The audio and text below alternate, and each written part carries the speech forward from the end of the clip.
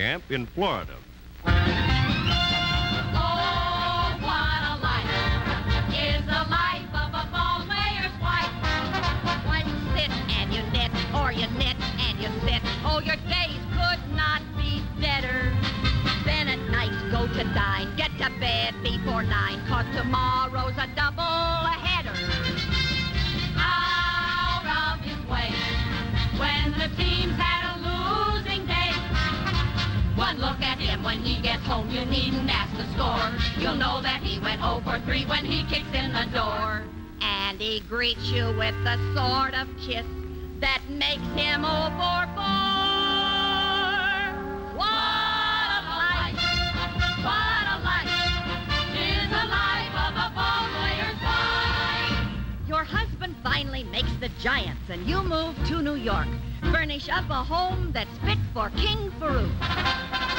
You buy knickknacks for the whole, put down carpets wall to wall.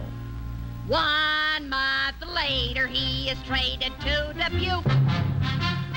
Each day you travel to the park and join the other wives to brag of how your man looks pretty clean. Mine just warms up there for hours, throws 1 pitch and to the